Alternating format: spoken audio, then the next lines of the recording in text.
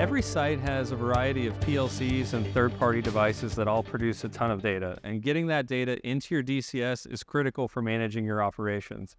The challenge is integrating it all, and DeltaV has a whole variety of ways to bring that data together, whether it's through serial protocols, through buses, or through Ethernet-based protocols like Modbus TCP, Ethernet IP, MMS, or OPC UA. With our Ethernet I/O card, or EIOC, we can actually import the control tags directly from your ControlLogix PLC into DeltaV.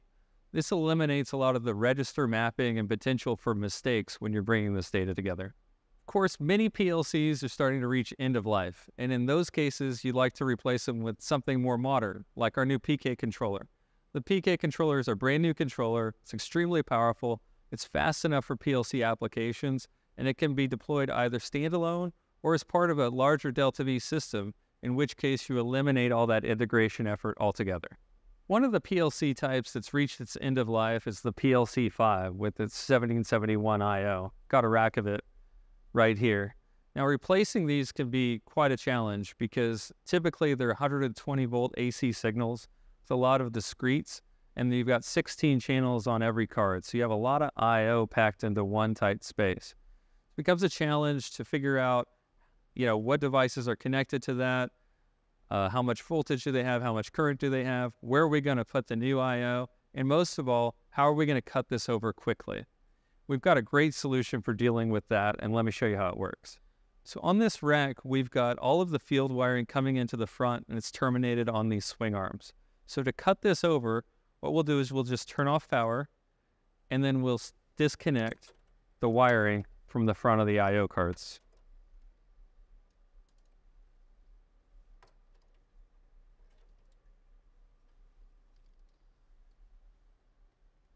Then we can unplug and remove the PLC from the cabinet. The first part of our solution is a mounting panel. Now this panel mounts in the exact same screw holes. It has the exact same bolt pattern as the PLC rack that it's replacing, whether that's a 4 wide, an 8 wide, a 12 wide, or a 16 wide. On that rack, we have our standard DeltaV high-density I/O cards, as well as our interface modules. Now, the interface modules handle all the same signal types that you had on the PLC-5, but they also accept the wiring on the front. Once we've mounted this panel in the cabinet, to cut this over, all we have to do is reconnect the swing arms to the front of the interface modules.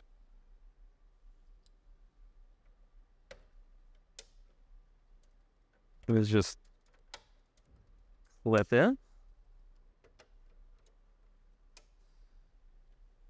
You'll notice we didn't move the wires at all. They go back in the exact position they were in before the cutover. We know through experience that if you start moving those wires around, then the insulation can break off and tags can fall off and cause all sorts of problems. We left the labels accessible and readable. You can still access the terminals if you need to maintain or rewire or do anything else to the system.